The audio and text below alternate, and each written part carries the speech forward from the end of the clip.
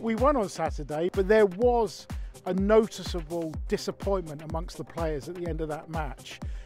Have they brought that to training this week in trying to rectify that ahead of going to the Pirates? Yeah, look, I think just to address that, I think there's frustration and disappointment because of the sort of expectation the lads have on themselves, wanting to go out and perform, and obviously there's coaches as well. And we've just got to be careful that we don't disrespect 5 points. You can only get 5, and that's what we got. So, you know, I'm really happy with the points we got. If you look at it a little bit more from the performance, there were bits we weren't as sharp on, and we're trying to address them. And the guys are honest with that, and they know. And we know we've got to go up a few gears this Saturday coming. A trip to the Mennaye is never an easy thing. What are they going to bring on Saturday against you? Yeah, look, I mean, we've had some great battles against the Pirates in my time here the last couple of seasons. Really close games, physical games. I'm sure the set piece will be tasty. And look, it'll be a arm wrestle, I think.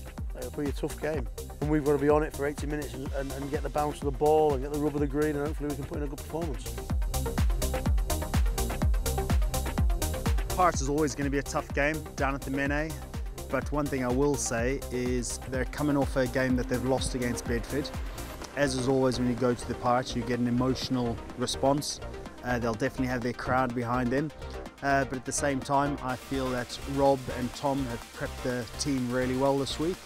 And they're looking forward and excited about the challenge. From a coaching point of view, the last couple of weeks maybe not have been as plain sailing as the first half of the season.